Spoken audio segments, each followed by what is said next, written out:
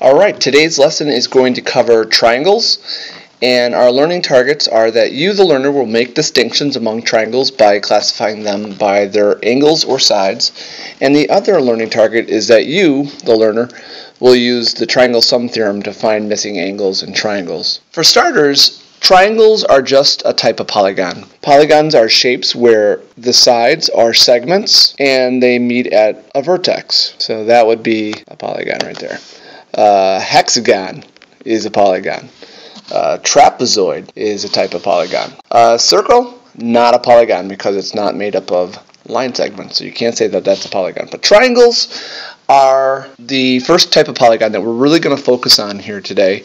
And what we can basically do with triangles is that we can classify them into two groups. Now, one way you can classify triangles is by their angles. So sometimes triangles are going to have acute angles, sometimes they're going to have an obtuse angle, and sometimes they'll have a right angle, like on this one on the far right.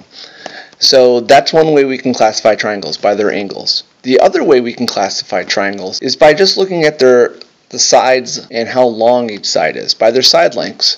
So some triangles have all sides the same, some triangles only have a couple that are the same exact length, and some triangles, a lot of them, have all three that are different lengths. Now, classifying triangles by their angles is one of our first things that we're going to look at here. Acute triangles are a really simple type of triangle to identify, and acute triangles have all three angles that are acute. If you look at this triangle right here, every single angle is acute. 54 degrees, 65 degrees, and 61 degrees. All three of those are different measurements, and they're all less than 90. 54, 65, and 61. Those are all acute measures. So you can call that an acute triangle. Acute triangles must have all three. Not just one, not just two acute angles, but every one of those angles, all three, must be acute. In the middle, we have a right triangle. Now, a right triangle has just one right angle. It wouldn't be impossible to have a triangle with two right angles because it would never close. A right triangle, look for the little square or look for 90 degrees, but a right triangle has just one right angle. An obtuse triangle has, just like a right triangle, just one obtuse angle. In this triangle, 121 is an obtuse measurement. The other two are, of course, acute. So that's how you guys classify triangles by their angles. If all three are acute, then it's an acute triangle. If one is right, then you call it a right triangle. And if just one angle is obtuse, you call it an obtuse triangle. You might look at this triangle, for instance, this one on the far right. You might look at that and go, well, you know what, there's only I see two acute angles, so therefore it might be acute. Well, don't count out that the third angle, even if it's not given, is not obtuse. Sometimes it will be. Okay, the other way you guys can classify triangles is by their sides. Okay, so what we have are scalene triangles. Scalene triangles have no sides that are the same. Every single side is a different length. So 14, 13, and 12. One important thing that you might want to note is that if all three sides are different, then you can assume that all three angles are different. Okay, and that will be true for pretty much for all the other kind of triangles as well. In the middle, we have an isosceles triangle, and an isosceles triangle, if you read the definition really carefully, you'll see that it says at least two equal sides. At least two equal sides, and I'm going to revisit that kind of definition just a little bit. But two sides at least are equal. Okay, so this is a classic right here. This picture right here is a classic isosceles triangle where the two sides here are both 54 feet, and the base side is 45 feet. One thing that's also safe to assume about an isosceles triangle is that if two sides are equal, then you can count on two angles being equal. The two angles that are equal will be adjacent to the equal sides. So here's 54, so this angle right here is equal to this angle right there. So the base angles on the bottom right and left are going to be equal measures as well. They're not going to be 54 degrees or 45 degrees. I'm just saying that their measurement, the number of degrees they are, will be equal. On the third one, we have an equilateral triangle. And of course, you probably all know that equilateral has exactly three equal sides. Okay, and one thing that you can also say is that all three angles are equal. And it just happens that on an equilateral triangle that all three angles are equal to 60 degrees. 60, 60, 60, making it an acute triangle. So all equilateral triangles will always be acute. Always. Now, one thing that we can also make a note of, an equilateral triangle will also be isosceles, because if you look at the definition of an isosceles, it says at least 2 equal sides. So does an equilateral triangle have at least 2 equal sides? And that would be true. Yes, an isosceles triangle has 2 equal sides. Well, it has 3. An equilateral triangle has 3. But we can also call that isosceles. Okay, let's go through some examples here pretty quickly and classify the triangles that I have drawn up by their angles and by their sides. So let's first look at this triangle by its angles and look at what we have. We have a 65-degree angle, we have a 72-degree angle, and a 43-degree angle. All 3 of those angles are acute. Therefore, we're dealing with an acute triangle. Okay, now let's look at the side lengths. So this side is 74, this side is 72, and this side is 81. Therefore, you can say that this triangle is scalene. All 3 sides are different lengths. So when we classify this triangle, we can call it an acute scalene triangle or scalene acute. It doesn't matter how you state it. But it's acute and it's scalene. Okay, so there's 2 ways we can label that triangle. Oh gosh, I hate this program. Now on this triangle right here, let's classify this one by its angles. And if you look at the angles, we have a 33-degree angle, we have 118, and we have 29. Now you might think that this is acute because we have a couple acute angles, but this one right here, 118, is just sticking out like a sore thumb, and that tells me that this is an obtuse triangle. If we look at its side lengths, we have all different sides. I don't see a single side that's 18, I don't see another side that's 27, and I don't see another side that's 20. All of them are unique sides, therefore that can be called a scalene triangle. So this triangle right here is an obtuse scalene triangle. Next up, we have a triangle that's oriented a little bit differently, but let's look at its angles. In this triangle, we have 52 degrees, we have 52, and we have 76, all of which are acute angles. Every one of those is less than 90.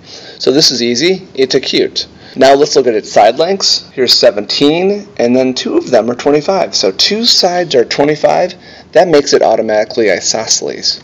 So this is an example of an acute isosceles triangle. Okay, now let's classify this one by its angles. Now you'll notice here that all the angles are 60, 60, 60. Therefore, it's got to be acute. Okay, now look at the side lengths. All the sides are 25 feet. 25 feet, 25 feet, 25 feet. Therefore, it's an equilateral triangle. So this is an equilateral acute. But what else could we call this triangle? Also, isosceles. Okay, it's isosceles because it has at least 2 equal sides. It's most specifically, though, an equilateral. Okay, so that's what we're really looking for, but it's also isosceles if you want to be really picky about it. Okay, next up I want to talk about the angles that are inside of a triangle. I want to look at the angles inside of a triangle. One thing that you may or may not know already is that all 3 angles in a triangle add up to 180 degrees. Always. No matter what kind of triangle it is, whether it's obtuse, whether the triangle is acute, if it's right, it doesn't matter what kind of triangle it is, all 3 angles, no matter what, will make a sum of 180 degrees. Now in this example right here, I kind of put together a little bit of an animation that kind of shows you why a triangle equals 180 degrees. And what you have to do is basically kind of just imagine that I'm tearing the corners of each angle off, and I'm going to line them up by their vertices. Okay, so here's A, so I rip that off, and I'm going to point it that direction. Alright, and then I'm going to do the same thing with B, rotate it. Okay, and do the same thing with C. A little bit of a hack job of animation here, but should tell you a good story about what's going on here. Now, one thing you'll notice is that all 3 angles together make a straight line. Now, that's linear. We can't call this a linear pair because it's 3 of them, but all 3 angles are definitely supplementary. All of them form a line. So that means A, B, and C are all equal to 180 degrees when you put them together. So it's a little bit of a proof there that shows you why that 3 angles of a triangle equal 180. And you could do this on your own. You could take any triangle, any shape you want. It's got to be triangular. It could be acute, obtuse, equilateral. It doesn't matter what kind of triangle it is. If you take the corners, rip them out, put them point to point to point, you'll get 180 degrees. You'll get a straight angle for sure. Okay, now here's an example of one where we are missing an angle. We're going to call that D. Okay, so let's set up a simple equation here to help us figure out what D is. Okay, so my equation is going to be based on what the angles of a triangle add up to. So I'm going to start out with D plus 35 plus 37 equals 180 degrees. Now I'm going to go ahead and add the constants because those are like terms. D plus, and then 35 plus 37 is 72 degrees. That equals 180. And then how do I solve this? We're going to solve this by subtracting 72 from both sides of the equation. D is cancel out. You're left with D equals whatever 180 minus 72 is, and that's pretty simple arithmetic right there. 180 minus 72 is 108, so that's 108 degrees. Now one thing that we could do just to be extra careful here is we just add them all up. Now we're saying that angle D is 108 degrees, so I'm just going to go ahead and line all these up, add them up, and see what I get. 8 plus 5 plus 7, that's easy math. 13 plus 7 is 20. I'm going to carry the 2. 2 plus 3 plus 3. 2 plus 3 is 5. 5 plus 3 is 8. Nothing carries over. And I get the 1 just drops down. And there you have it, 180 degrees. And now I know I'm correct. There's no way that 108 is wrong, because all three angles, 35, 37, and angle D, which was 108, added up to 180 degrees. Okay, our next example, very similar to the one we just did. This time we're looking for angle A, and we're going to set up a similar equation. A plus 112 degrees plus 29 degrees all together should equal 180. All right, put together like terms, 112 plus 29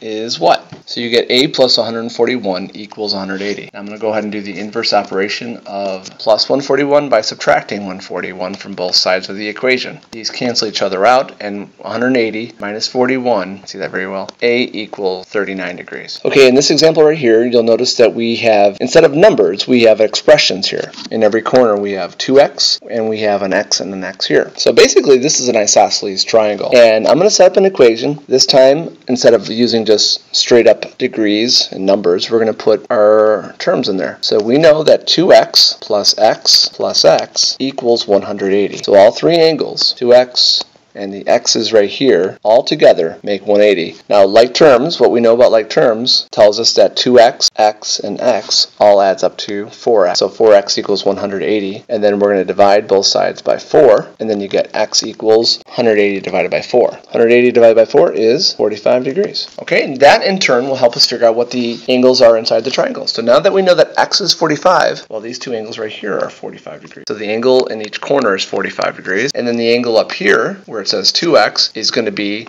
2 times 45. 2 times 45 is 90. 90 degrees. I know that does not look like a right angle, but let's just kind of rely on our math here and trust that we got it right. So this is 45, this is 45, and that's 90. And that does add up to 180 if you add it all up on your own. Okay, in this next example, what we have are some exterior angles. Like right here we have 28 degrees, and right here we have 70 degrees. And we have a couple missing angles inside of the triangle. So what we're going to have to do is use a little bit of deductive reasoning to help us figure out what A and C are. So what we're going to do is let's start out with A. Okay, and the reason we're going to start out with A is because all three of these angles all lie on a straight angle. 70, A, and 28 add up to 180 degrees because they're all part of a linear, I guess, trio we can call it. They're not a linear pair because there's not just two of them. So there's a linear triad, I guess we can call it. Alright, so let's put together like terms, which means we can only add constants. So 70 plus 28 makes 98 degrees and equals 180, and then we're going to take away 98 degrees from both sides. These cancel out. A is then equal to 180 minus 98. So 180 minus 90 is 90, minus another 8 leaves us with 82 degrees. Okay, so I'm going to write in here that angle A is 82 degrees. Now to find C, over here, to find C, what we're going to do is just set up another equation. So our equation this time is going to be C plus the angle we just found, 82, plus 68, and we're going to make that all equal to 180 degrees. Putting like terms together, you get C plus 82 and 68. 82 and 68 is 150, and that equals 180. Now I'm running out of room there, so I'm going to basically just do 180 minus 150, and that leaves us with 30. So there's the third angle. So C equals 30 degrees. Now, just to be careful, because we did a lot of work on this one, I'm going to go ahead and add all those angles of the triangle. 82, 68, and 30. And we know we'll be right if we get 180 degrees. 2 and 8 is 10. Carry the 1. 9 plus 6 is 15. 15 plus 3 is 18. So 180 degrees. So this one has checked itself off. We know that all three angles are 180 degrees. Now, we covered a lot in this lesson.